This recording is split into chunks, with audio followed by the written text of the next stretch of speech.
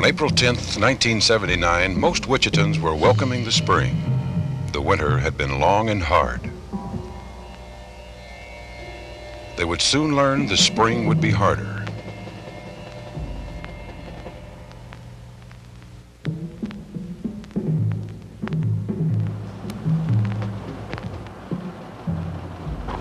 Wichita Falls local officers and stations stand by for tornado watch number 67.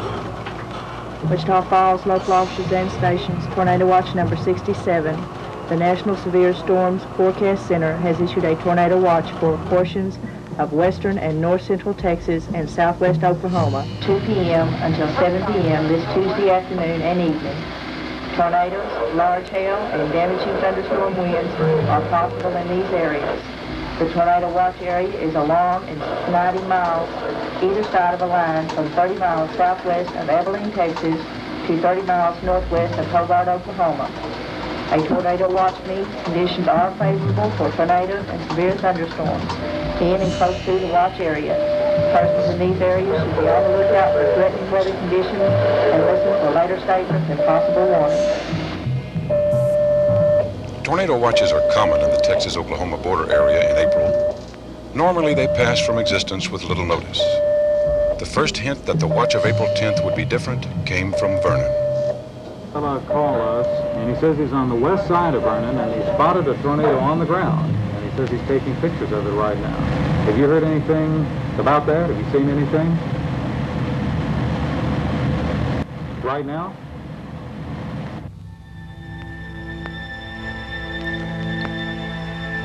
Vernon was hit hard. 11 people were dead. The damage was in the millions.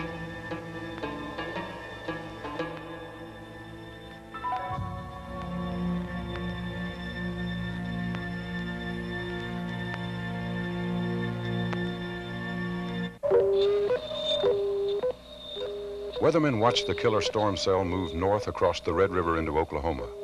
It would wreak more death and destruction on its way. Lawton would be hit hard. Not sharing the limelight at the moment was another storm cell moving northeast from Seymour toward Wichita Falls. Soon it would make its presence known.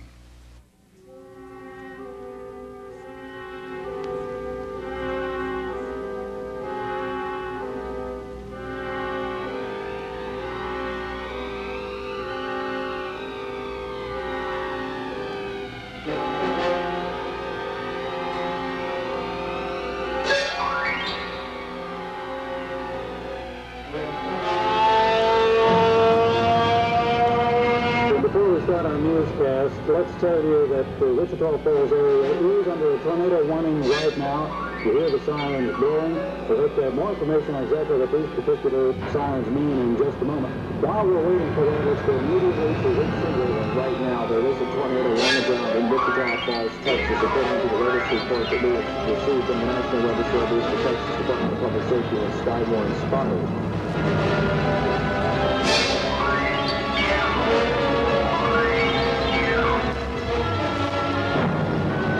We have a tornado fighter on the ground in the vicinity of Ponderosa Estates. We do have it. It came down at the hospital, so we're standing by on that.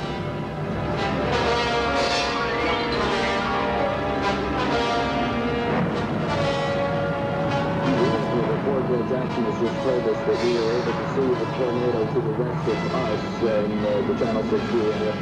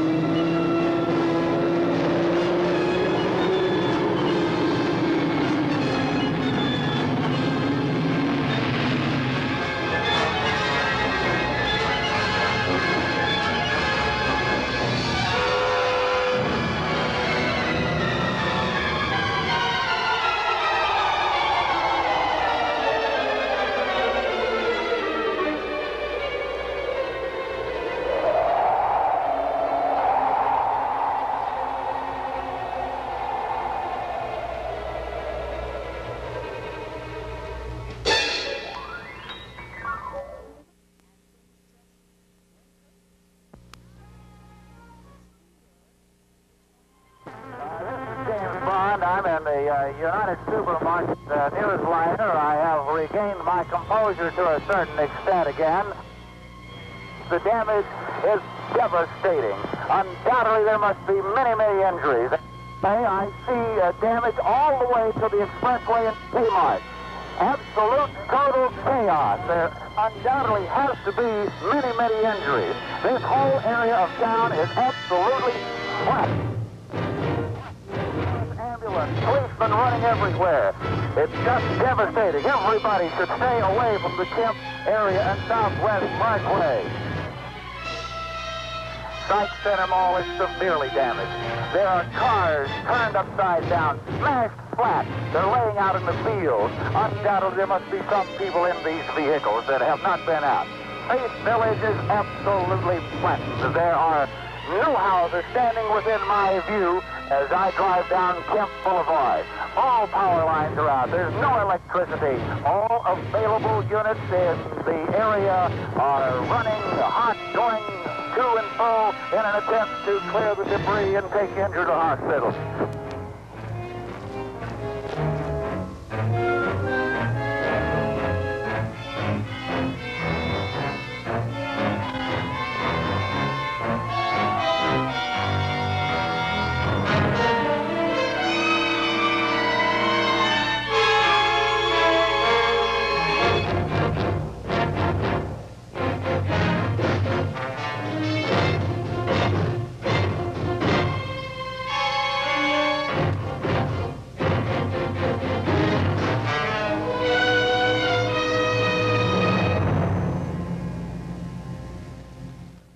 Be alive. We just couldn't believe what I seen or heard. Never forget it.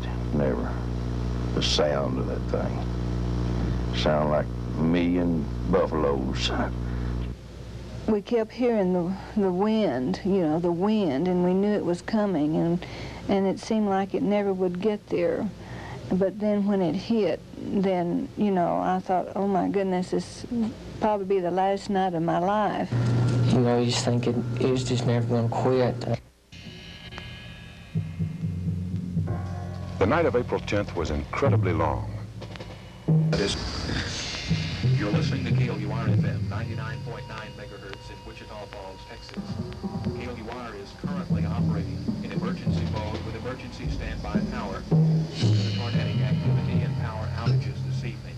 The National Guard troops to Wichita Falls and also Vernon tap into rescue operations. Some of the National Guard troops have been called in to the Wichita Falls and Vernon areas to help in the rescue operations.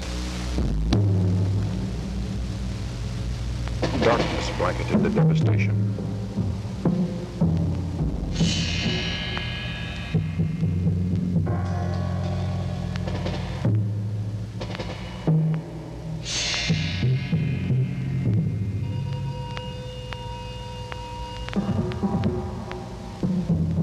The people of Wichita Falls waited for a somber dawn. The morning sun revealed the horror. 45 people dead or dying, hundreds injured, thousands homeless. The tragedy was there for all the world to see. A grim scene this morning in the Red River Valley of Texas and Oklahoma. A series of deadly tornadoes touched down near sunset, wiping out entire sections of Wichita Falls, Texas, and skipping through several other cities. At least 50 people have been killed, almost 1,000 injured, but those numbers may be revised upward as searchers go through the rubble of homes and shops. Eric Ingberg of our Dallas Bureau was in Wichita Falls all through the night. He just got back to our affiliate, KDFW in Dallas. He is there in those studios this morning. Eric, to bring us up to date on the latest. Well, it's going to be a grim morning, Bob, in Wichita Falls, because they are going to have to conduct home-by-home searches in a 17-block area where many people are feared trapped in the rubble.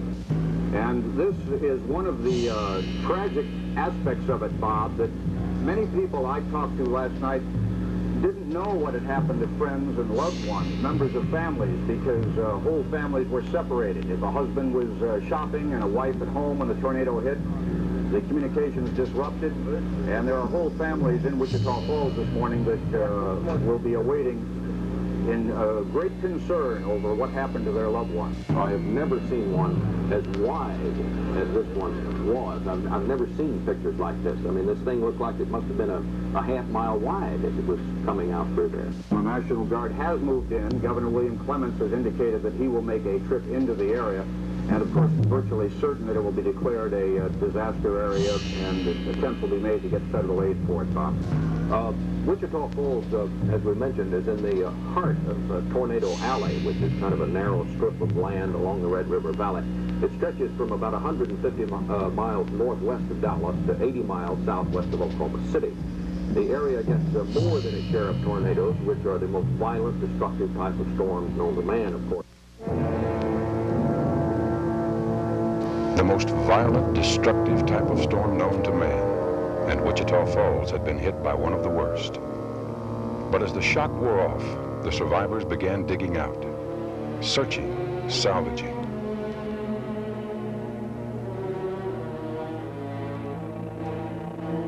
We found our daughter's house. Where was Lester? Where, son? Right there?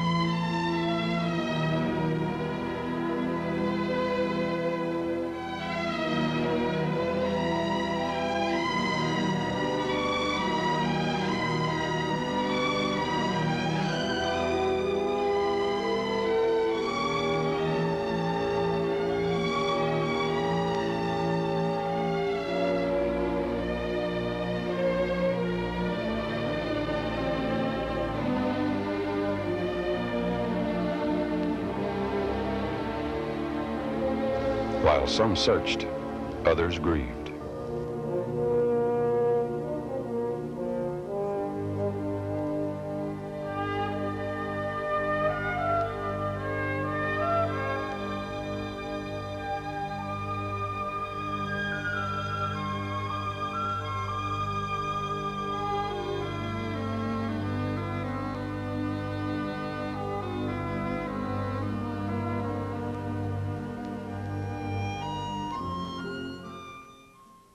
Others used the tragedy for their own profit.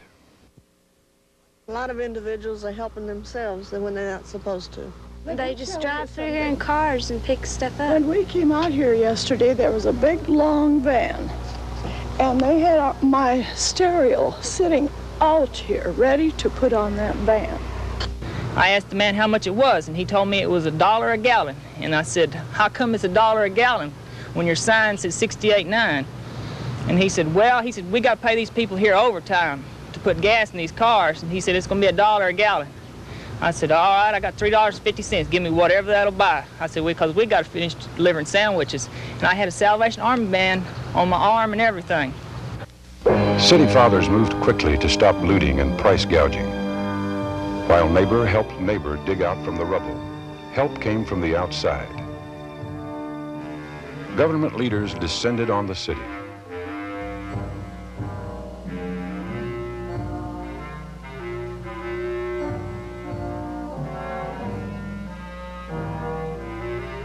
The president declared the tornado-stricken towns disaster areas, so government bulldozers and trailer houses moved in.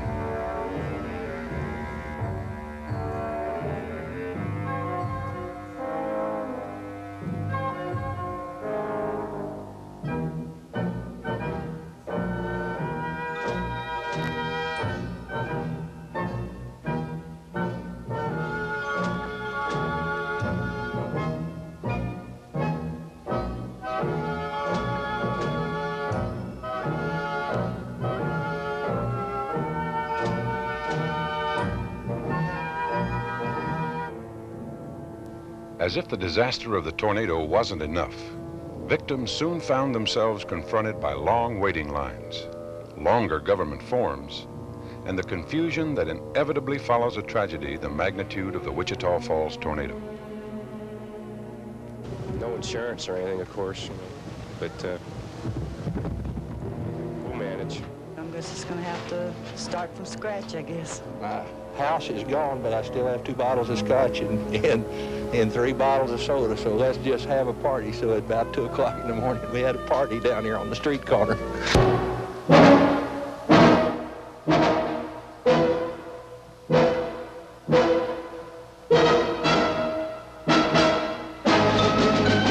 But despite the confusion, the fatigue, the grief, there was an underlying current of hope and strength. As the days passed, it grew stronger. It could be heard in the pounding of hammers and the whine of saws, and felt in the rumble of big machines. Wichitans were digging out, building back.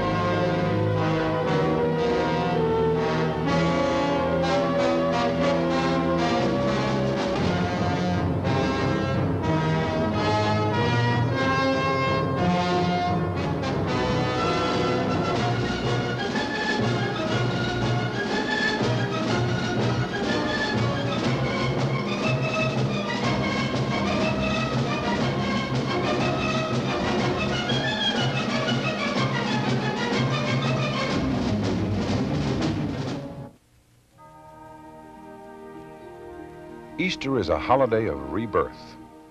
It will always be special for Wichitans, people who learned on Easter week the true meaning of rising from destruction, of building from rubble, of coming back.